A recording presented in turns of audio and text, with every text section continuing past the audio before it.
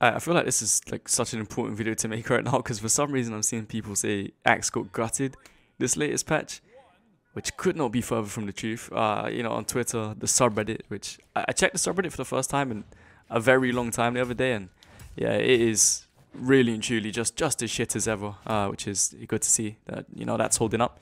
But yeah, I don't really know how that could even okay. Obviously, the weapon is worse. That's what a nerf does to a weapon, right? But gutted is definitely like over exaggerating it a lot. I mean, I think Hammer's been hit harder than Axe, to be honest, over the last two patches. Like it got some nerfs one patch, and then I think Hammer's been nerfed like 3 patches in a row, right? Axe, it got just the little drift nerf that did nothing, and then this patch, you can't even count the other Axe patch because it literally literally did nothing. I have to stress that. What did I don't know what this guy's doing. This has to be a chosen, but anyway.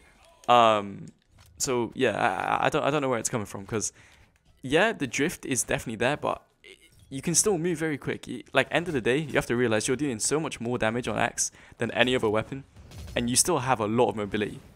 It's like they've literally in the past, they've made Scythe have less like maneuverability than Axe. There was like one patch they did ages ago that I talked about I think a few times now, where they made it so you just couldn't move with Scythe there. And I think that was more impactful than these Axe nerfs, I can't lie. Especially considering, like I said, it's a heavy weapon. It shouldn't be able to move that quick. But it still can. Like, there's nothing to complain about if you play Axe. The weapon is still strong. Oh, I dodged the wrong way there. Bit of a misinput. Anyway, yeah, it's still very strong. And like, the hitbox nerfs are good. I do... Okay, to be fair, with the hitbox nerfs, I think they impact Axe quite a bit. But it's like, the hitboxes never should have been the way they were before in the first place. How do you kill with katars on Ragnar? I'm used to doing, the whole end sig on Sentinel. That doesn't really work on stage on this legend. I guess you just side sig. Okay. Yeah. 5th time's a charm. But yeah, it's kind of like when Spear got enough, like a while back. Yeah, I was going to say like 6 months, but I realized 6 months is like 2 patches ago. Yeah, this game is slowed down a bit, but I don't know, probably like a year ago at this point, that there was a Spear nerf and it nerfed, I think it was the end lag on the D-Light and the hitbox on Ser, right? And a lot of like Spear players were crying about that and thinking, it's way too much. But it's like, the hitbox never should have been like that in the first place on the Ser. And then like the D-Light change as well was like, yeah, Spear D-Light used to just be a jump with a hitbox, which also shouldn't have been a thing, really. Yeah, okay, kill him there. There we go. My katars are still at it.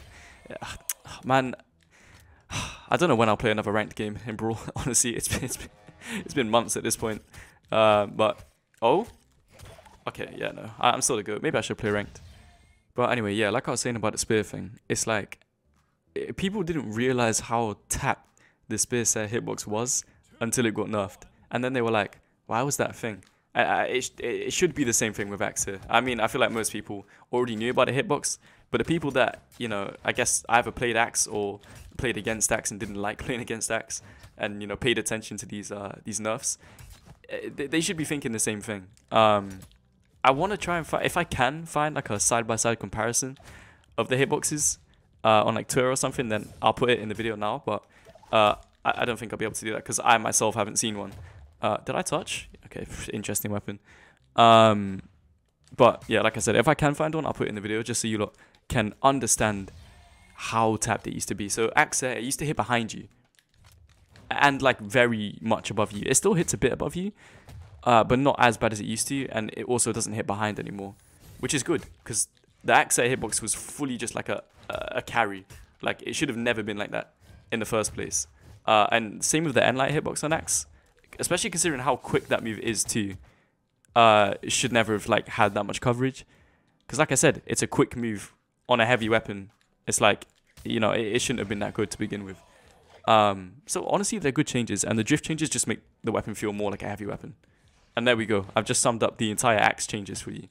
And, not made it sound like the weapon has been completely ruined from the inside out by BMG. And they have some personal vendetta against Axe mains. Like TWK is in the queue, playing like Lance or something, and you know what, actually that would make sense. if he's a Lance main.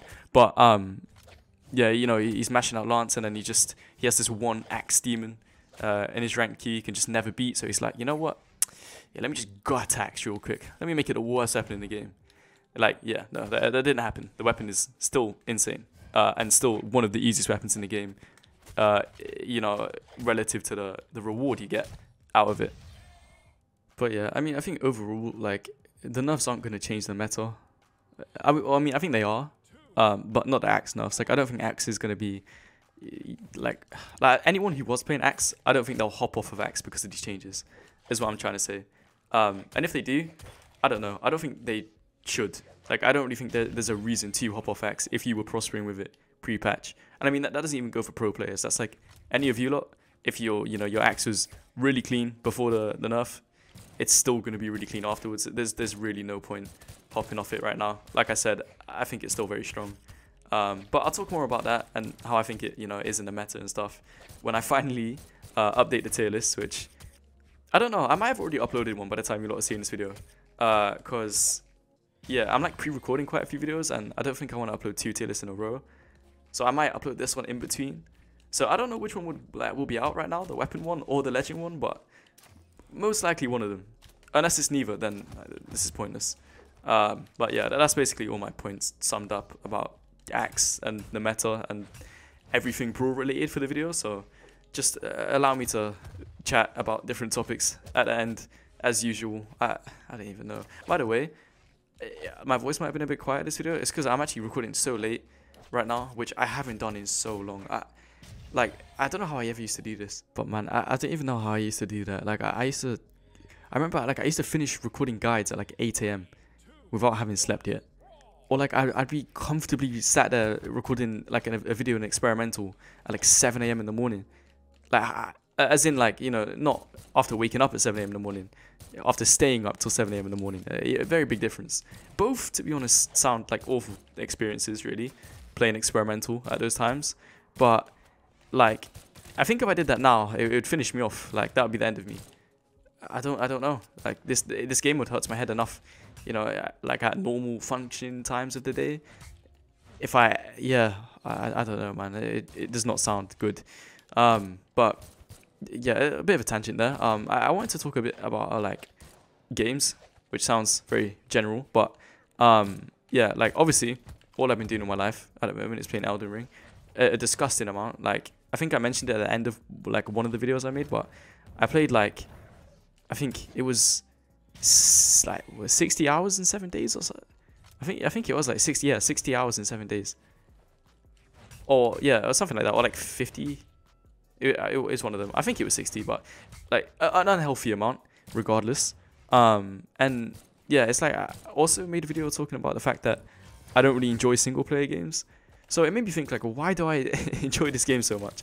Because I never enjoy single player games. Every one I start, maybe I will enjoy it, but I'll stop playing it like 10 hours in and then never touch it again. Like Assassin's Creed Origins, I remember really enjoying that game for some reason, and then I dropped it because I got bored and never picked it up again. Horizon Zero Dawn, I did the same thing, really enjoyed that game, stopped playing it at some point because I got bored, and just collecting dust in the library from then on. But it's like, I think Elden Ring just being so difficult, it's kind of rewarding, because like, you know, when I talked about, you know, not enjoying single player games, you know, I kind of went over why, and it's like, there's no real reward, you know, like, it's not a competitive game, so you're not getting like, you know, how do I even explain it? Like, you're not beating real players, and like, yeah, it's not a real challenge, you know, and climbing the ranks and the ladders and stuff like that. You're just doing things for, you know, to make, I don't even know, it's a weird thing to explain, but like Elden Ring, I think it's because like the game is so hard that everything you do is kind of like rewarding, and like the whole game is just a challenge. And I don't know, man, I think I just enjoy challenging games. Like, I enjoy harder games because there's kind of like a purpose to it, or there's a sense of reward. Or like, say other people play the same game as you, which at the moment, everyone you know, as well as me, are playing Elden Ring right now, right? So it's like, when you beat a boss or something that other people are stuck on, it's like, you can go tell them, like, okay, yeah, I just smacked his head. You can't? Dickhead. Like, it's just, I don't know, there's something like that. It's just, like, there's like, actual like glory to it, right? There's a reason to do it. I don't know, it seems cool. Things like that as well, like Cuphead.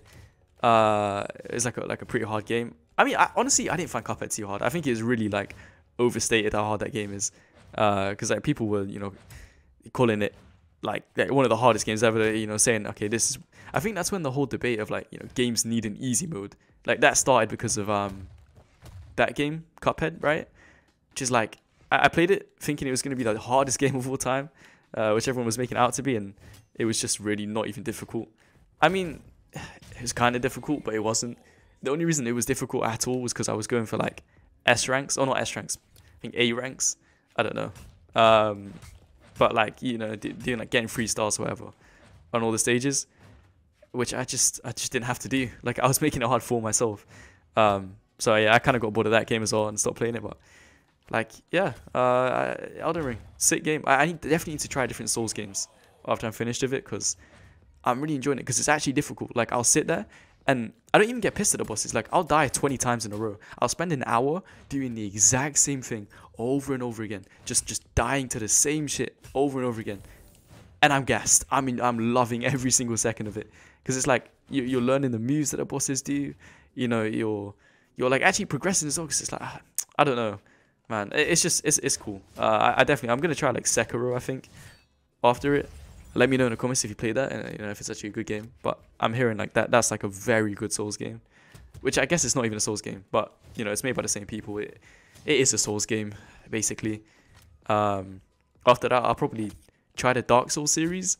I would do that first, like instead of Sekiro, but it's like, it's more of a commitment. I have to play 3 separate games, you know, Dark Souls 1, 2, and 3. Like, I feel like it'd be so dumb to just start at 3. So I think definitely Sekiro first. But yeah, the whole easy mode game thing debate is just dumb to me. I don't know, like adding an easy mode to games like that just ruin the games. People that want easy mode in like difficult games, it's just weird. Just like, I don't know, man. I'd get into it, but it's like, it's such a big topic. I'd be sat here chatting for hours. So I don't know. Maybe I'll chat about it on stream. Well, I'll talk about it in a different video. But just don't add easy mode to hard games. It ruins it so much, I think. But anyway, yeah. Hopefully you all enjoyed the video. Like I said, tier list is either out or coming out tomorrow. One of the two. The weapons one at least. And yeah. See you lot then. Like I said, have a great rest of your days. Subscribe if you're not already. Leave a like if you enjoyed. And peace.